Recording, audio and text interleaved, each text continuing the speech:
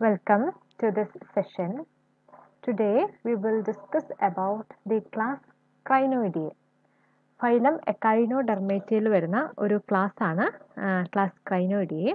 ഇന്നത്തെ സെഷനിൽ നമ്മൾ പഠിക്കുന്നത് ക്ലാസ് Crinoideയുടെ സാലിയന്റ് ഫീച്ചേഴ്സ് ഏതൊക്കെയാണ്, അതിനകത്ത് വരുന്ന കോമൺ മെമ്പേഴ്സ് ഏതൊക്കെയാണ്, ആ ഓർഗാനിസത്തിൻ്റെ സ്പെഷ്യൽ ഫീച്ചർ എന്തൊക്കെയാണെന്നാണ് ഇന്നത്തെ സെഷനിൽ നമ്മൾ ഡിസ്കസ് ചെയ്യുക. സോ ഈ ക്ലാസ്സിൽ വരുന്ന എല്ലാ മെമ്പേഴ്സിനെയും കോമൺ ആയിട്ട് പറയുന്ന രണ്ട് ടേംസ് ഉണ്ട്. First one is feather stars എന്നും സെക്കൻഡ് ഈസ് സീ ലില്ലീസ് എന്നുമാണ് ഈ particular class, that is class ക്രൈനോയിഡിൽ വരുന്ന മെമ്പേഴ്സിനെല്ലാം തന്നെ അറിയപ്പെടുന്നത്. ഞാനിവിടെ കുറച്ച് ഡയഗ്രാംസ് പ്രൊവൈഡ് ചെയ്തിട്ടുണ്ട്. ഓക്കെ, ആൻഡ് ഈ ഓർഗാനിസംസ് ആണ് സീ ലില്ലീസ് അല്ലെങ്കിൽ ഫെദർ സ്റ്റാർസ് എന്നറിയപ്പെടുന്നത്. ഓക്കെ, സോ ഈ മെമ്പേഴ്സ് എല്ലാം തന്നെ ക്ലാസ് ക്രൈനോയിഡിൽ വരുന്ന ഓർഗാനിസമാണ്. മെയിൻലി ഇതൊക്കെ ഡീപ്പ് സീയിൽ അല്ലെങ്കിൽ ഒരു മോഡറേറ്റ് ഡെപ്തിലൊക്കെ നമുക്ക് ഈ ക്ലാസ്സിലുള്ള മെമ്പേഴ്സ് നമുക്ക് ഐഡൻറ്റിഫൈ ചെയ്യാൻ സാധിക്കും. കൂടുതലും ഈ കോറൽ റീഫ്സിൽ അതേപോലെ മോഡറേറ്റ് ഡെപ്ത് റീജിയനിലൊക്കെ ഒത്തിരിയും കണ്ടുവരുന്നുണ്ട്. ഇതുവരെയും ഒരു അറൗണ്ട് 630 ഡിഫറെൻറ്റ് സ്പീഷീസോളം ഈ ഒരൊറ്റ ക്ലാസ്സിൽ നിന്ന് സയൻറ്റിസ്റ്റ് ഐഡൻറ്റിഫൈ ചെയ്തിട്ടുണ്ട്.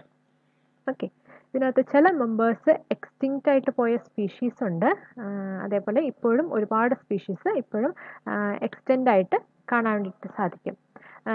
ഇതിന് രണ്ട് ടൈപ്പ് ഫോമുകളുണ്ട്. ചിലത് സ്റ്റോക്ഡ് ആയിട്ടുള്ള ഫോം അല്ലെങ്കിൽ ഒരു സെഡൻഡറി ഫോംസും ഉണ്ട്. ചില സ്പീഷീസ് ഫ്രീ ലിവിങ് ആയിട്ടുള്ള സ്പീഷീസുമാണ്. ഫ്രീ ലിവിങ് നമുക്കറിയാം, അത് ഒരു പെർട്ടിക്കുലർ സബ്സ്ട്രേറ്റത്തിലോട്ട് പറ്റിപ്പിടിച്ച് വളരുന്ന ഓർഗാനിസംസ് അല്ല ഫ്രീ ലിവിങ്. അത് വാട്ടർ കറൻസിൻ്റെ ആ ഒരു ഫ്ലോയിൽ അതിങ്ങനെ ഒരു പെർട്ടിക്കുലർ റീജിയനിൽ മാത്രം കാണപ്പെടില്ല, അത് ഫ്രീ ഫ്ലോട്ടിങ് ആയിരിക്കും. ഓക്കെ, സെഡൻഡറി ഫോംസിൻ്റെ പ്രത്യേകത എന്താ?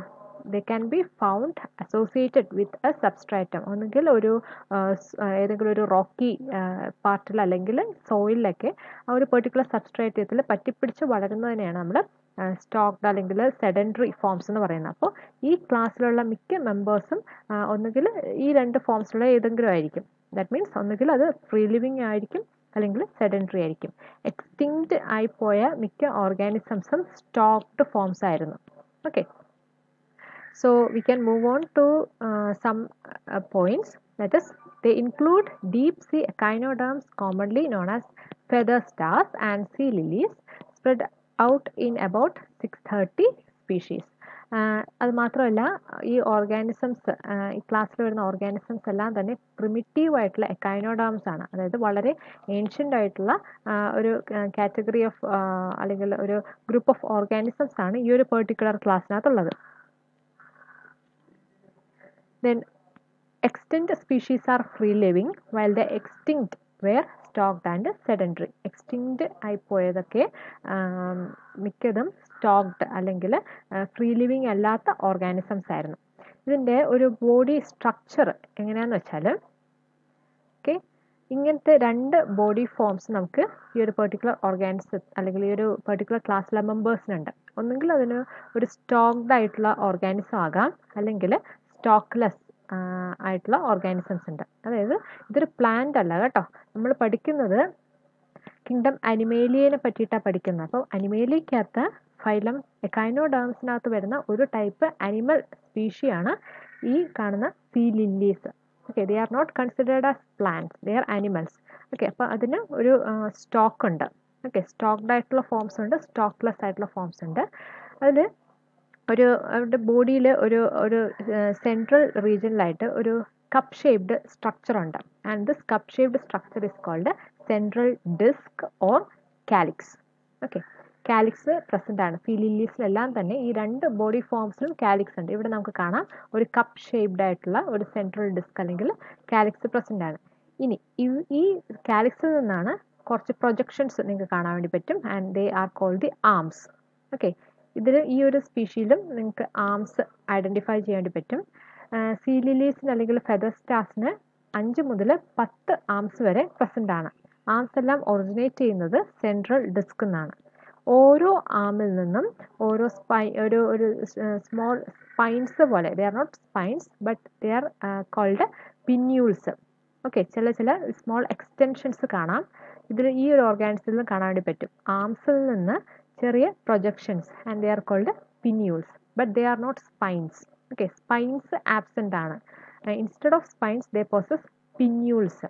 ഓക്കെ, അപ്പോൾ സീലിലീസിൻ്റെ ബോഡി ഫോംസ് രണ്ട് ടൈപ്പ് ഉണ്ട്. ഒരു സ്റ്റോക്ക്ഡ് ആയിട്ടുള്ള ഫോം ഉണ്ട്, സ്റ്റോക്ക്ലെസ് ആയിട്ടുള്ളൊരു ഫോം ഉണ്ട്. ഈ ഒരു ഫിഗറിനകത്ത് നിങ്ങൾക്ക് കാണാം. I will show it once again. ഇത് വന്നിട്ടൊരു സ്റ്റോക്ക്ഡ് ആയിട്ടുള്ളൊരു സീലിലിയുടെ ഒരു ഡയഗ്രാം ആണ്. ഓക്കെ, ഇതും സ്റ്റോക്ക്ഡ് ഒരു ഫെദർ സ്റ്റാർ ആണ്. ആൻഡ് ഈ ഓർഗാനിസം വന്നിട്ട് സ്റ്റോക്ക്ലെസ് ആണ്, സ്റ്റോക്ക് ഇല്ല. Okay, so then it possesses a central disc or calyx which is cup shaped structure. അത് രണ്ട് ഫോംസിലും ഉണ്ട്. Then from the calyx there arises arms and it can range up to 5 to 10. That depends upon the particular type of species. 630 species ഉണ്ട്. അപ്പോൾ ഓരോ സ്പീഷീനും their arms അതിൻ്റെ number depend ചെയ്തിരിക്കും. Okay, പലതിനും പല നമ്പർ ഓഫ് ആംസ് ആയിരിക്കും. ആംസിൽ നിന്ന് പിന്യൂൾസ് form ചെയ്ത് വരും.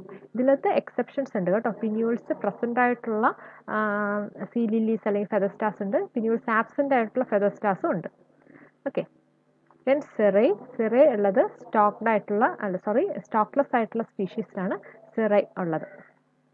And next point, oral surface is directed upward and carries both mouth and anus. നമ്മൾ എക്കൈനോഡേംസിൻ്റെ ഫീച്ചേഴ്സ് പഠിച്ചപ്പോൾ നമ്മൾ പറഞ്ഞു എക്കൈനോഡേംസിന് ഒരു ഓറൽ സർഫസും അതേപോലെ അബോറൽ സർഫസും ഉണ്ടെന്ന് പഠിച്ചു. ഇനി ഓറൽ സർഫസിലാണ് നമുക്ക് മൗത്ത് പാർട്ട് കൂടുതലായിട്ടും കാണുന്നത്. ഏത് ഭാഗമാണോ ആ പാർട്ടിനെ നമ്മൾ ഓറൽ സർഫസ് എന്ന് പറയുന്നത്. മൗത്ത് പാർട്ടിൻ്റെ അല്ലെങ്കിൽ ഓറൽ സർഫസിൻ്റെ ജസ്റ്റ് ഓപ്പോസിറ്റ് ആയിട്ടുള്ള ഭാഗമാണ് അബോറൽ സർഫസ്.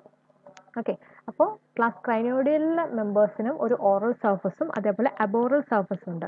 ഓറൽ സർഫസിൽ നമുക്ക് മൗത്ത് പ്രസൻ്റ് ആണ്. ഈ ഓർഗാനിസത്തിൻ്റെ കേസിൽ, സീലിലീസിൻ്റെ ഒക്കെ കേസിൽ ഓറൽ സർഫസിൽ മൗത്തും അതേപോലെ എയ്നസും പ്രസൻ്റ് ആണ്. Clear? Then arms 5 or 10 long, movable. ഈ ആംസ് ഒക്കെയും തന്നെ മൂവബിൾ ആണ് അല്ലെങ്കിൽ ഫ്ലെക്സിബിൾ ആണ്. ബട്ട് ദേ ആർ നോട്ട് എന്താണ് ഒരു സ്റ്റിഫ് നേച്ചർ അല്ല. Okay, they are flexible and they are movable. And with or without പിന്യൂൾസ്. ഞാൻ പറഞ്ഞു ചില ഓർഗാനിസംസിന് പിന്യൂൾസ് പ്രസൻ്റ് ആയിരിക്കും, ചിലതിൽ ആബ്സെൻ്റ് ആയിരിക്കും. പിന്നെ മറ്റൊരു പോയിൻ്റാണ് എക്കൈനോഡേംസിൻ്റെ ഒരു ഫീച്ചറായിരുന്നു ആംബുലാക്രൽ ഗ്രൂവ് അല്ലെങ്കിൽ ഒരു വാട്ടർ വാസ്കുലർ സിസ്റ്റം അല്ലെങ്കിൽ ആംബുലാക്രൽ സിസ്റ്റം എക്കൈനോഡേംസിൻ്റെ ഒരു യുണീക്ക് ഫീച്ചറാണ്. അപ്പോൾ ഈ ഓർഗാനിസത്തിനും നമുക്ക് ആംബുലാക്രൽ ഗ്രൂവ്സ് കാണാൻ വേണ്ടിയിട്ട് സാധിക്കും. അത് ആംസിൻ്റെ ടിപ്പ് വരെയും അതേപോലെ പിന്യൂൾസിൻ്റെ ടിപ്പ് വരെയും ആംബുലാക്രൽ ഗ്രൂവ്സ് പ്രസൻ്റ് ആണ്. എല്ലാ ഓർഗാനിസത്തിനും അതിൻ്റെ ആംസിൻ്റെ ടിപ്പ് വരെ അല്ലെങ്കിൽ പിന്യൂൾസിൻ്റെ ടിപ്പ് വരെ ആംബുലാക്രൽ ഗ്രൂവ്സ് കാണാൻ വേണ്ടി സാധിക്കും. That is, ambulacral grooves are open and extend up to the tip of arms and pinnules. പിന്നെ മറ്റൊരു എക്കൈനോഡേംസിൻ്റെ മറ്റൊരു ഫീച്ചറായിരുന്നു പ്രസൻസ് ഓഫ് മാഡ്രിപോറൈറ്റ്, ദെൻ സ്പൈൻസ്, അതേപോലെ പെഡിസലേറി എന്ന് പറയുന്ന സ്ട്രക്ചേഴ്സ്. ഇതെല്ലാം മിക്ക എക്കൈനോഡേംസിലും ഉള്ളതാണ്. പക്ഷേ സീലിലീസ് വരുന്ന ക്ലാസ് ക്രൈനോയിഡിയ ക്ലാസ്സിനകത്ത് ഒരു ഓർഗാനിസംസിനും തന്നെ മാഡ്രിപോറൈറ്റോ അതേപോലെ പെഡിസലേറിയ അതേപോലെ സ്പൈൻസ് ഇവ മൂന്നും ആബ്സെൻ്റ് ആണ്.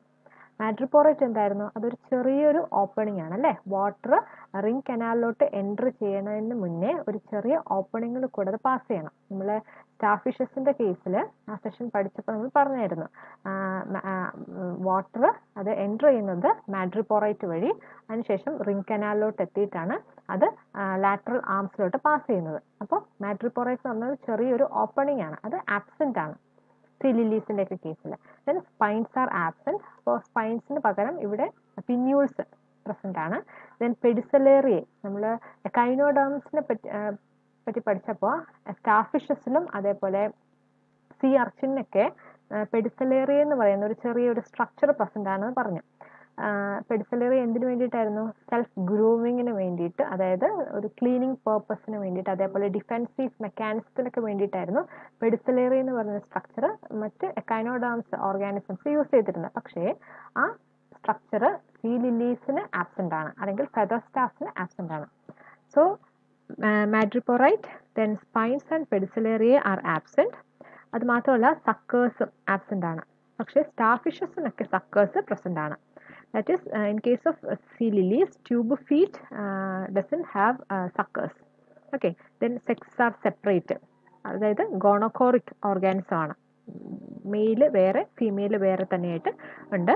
Then reproduction is sexual. Then development is indirect through dolularia larva. Okay, അപ്പോൾ എക്കൈനോഡാംസിനൊക്കെ തന്നെ പല ലാർവൽ ഫോംസ് നമ്മൾ പഠിച്ചു. അതിനകത്ത് സീ ലില്ലീസിൻ്റെ ഒക്കെ അല്ലെങ്കിൽ ഫെദർസ്റ്റാസിന് ഇതേപോലെ പല ലാർവൽ സ്റ്റേജ് ഉണ്ട്. കോമൺ ആയിട്ടുള്ള ഒരു ലാർവൽ സ്റ്റേജ് ആണ് ഡോലിയോലേറിയ ലാർവ. ഓക്കെ, അതായത് their development is indirect development. ഒരു ഇന്റർമീഡിയറ്റ് സ്റ്റേജ് ഉണ്ട് ഈ ക്ലാസ് ക്രൈനോഡിയയിൽ വരുന്ന മെമ്പേഴ്സിനെല്ലാം തന്നെ. അത് ഡയറക്റ്റായിട്ട് ആ ഒരു ഗാമേറ്റ് ഫ്യൂഷൻ കഴിഞ്ഞ് വരുന്ന സൈഗോട്ടിൽ നിന്ന് ഒറ്റയടിക്കല്ല ആ ഒരു ഓർഗാനിസം ഫോം ചെയ്ത് വരുന്നത്. ഒരു ഇന്റർമീഡിയറ്റ് സ്റ്റേജ് കഴിഞ്ഞിട്ടാണ് ആ ഒരു മെച്യൂർ ഫോമിലോട്ട് എത്തുന്നത്. And that intermediate stage is called ഡോലിയോലേറിയ larva. Clear? And next we can move on to the example, that is see lily. See ലില്ലിനെ പറ്റി കുറച്ച് കൂടുതൽ പഠിക്കാം.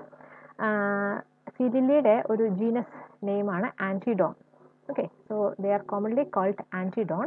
ഈ ഒരു ഫിഗറിനകത്ത് നമുക്ക് ഒരു ബ്യൂട്ടിഫുൾ ആയിട്ടുള്ള ഒരു സീ ലില്ലി കാണാൻ വേണ്ടി പറ്റും. ഇതൊരു സ്റ്റോക്ക്ലെസ് ആയിട്ടുള്ളൊരു സീ ലില്ലിയാണ്.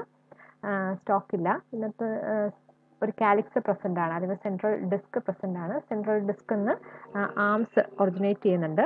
ഏകദേശം 10 ആമോളം ഈ ഒരു ഫിഗറിനകത്ത് നമുക്ക് കാണാൻ വേണ്ടി പറ്റും. ആംസിൽ നിന്നും പിന്യൂൾസ് ജനറേറ്റ് ചെയ്ത് വരുന്നുണ്ട് അല്ലേ. These are called പിന്യൂൾസ്. ഇത് ആംസിൽ ആംബുലാക്രൽ ഗ്രൂവ്സ് പ്രസൻ്റ് ആണ്. ഇത് മെയിൻലി കോറൽ റീഫ്സിലാണ് കാണപ്പെടുന്നത്. ആൻഡ് ഈ ഒരു കംപ്ലീറ്റ് സ്ട്രക്ചറിനെ പറയുന്ന പേരാണ് crown. Okay, the body is also called crown. ഇതിന് പല കളറിൽ നമുക്ക് ആൻറ്റിഡോൺസ് അല്ലെങ്കിൽ സീ ലില്ലീസിനെ കാണാൻ വേണ്ടി പറ്റും. കാരണം അതിനകത്ത് കെരോറ്റിനോയിഡ്സ് എന്ന് പറയുന്ന പിഗ്മെൻറ്റ് അല്ലെങ്കിൽ ആ ഒരു പ്രോട്ടീൻ പിഗ്മെൻ്റ് പ്രസൻസ് ഉള്ളത് കാരണമാണ് പല പല പല കളറിൽ ഈ ഓർഗാനിസംസ് കാണപ്പെടുന്നത്. Okay, then ആൻറ്റിഡോൺ is A ciliary feeder. അതായത് water കറൻസിൻ്റെ ഹെൽപ്പോടുകൂടെ with help of സീലിയയുടെ continuous movement കാരണം വാട്ടർ കറൻസ് അകത്ത് കയറി വാട്ടർ കറൻറ്റിനോടൊപ്പം തന്നെ സൂസ്പോസ് വളരെ സ്മോൾ സൈസുള്ള സൂപ്ലാങ്ക്ടൺസ് ആണ് ഇവർ ഇൻടേക്ക് ചെയ്യുന്നത്. ഓക്കെ, ഫുഡായിട്ട് ഇവർ ഇൻടേക്ക് ചെയ്യുന്നത് ചെറിയ സൈസിലുള്ള സൂപ്ലാങ്ക്ടൺസ് ആണ്.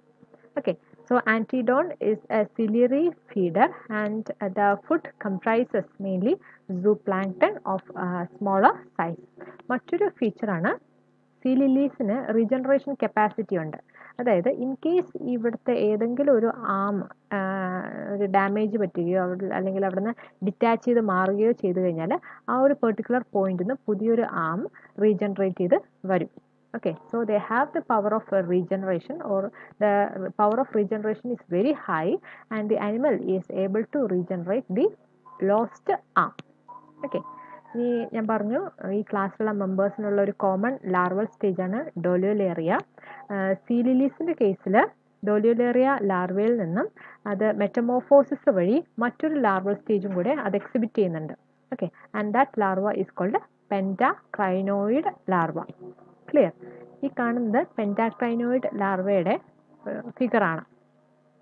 ഈ ഡോലിയോലേറിയയും അതേപോലെ പെൻറ്റാക്രൈനോയിഡ് ലാർവയുടെ തമ്മിലൊരു വ്യത്യാസം എന്ന് വെച്ചാൽ ഡോലിയോലേറിയ ലാർവയ്ക്ക് സ്റ്റോക്ക് ആബ്സെൻ്റ് ആണ്, സ്റ്റോക്കില്ല.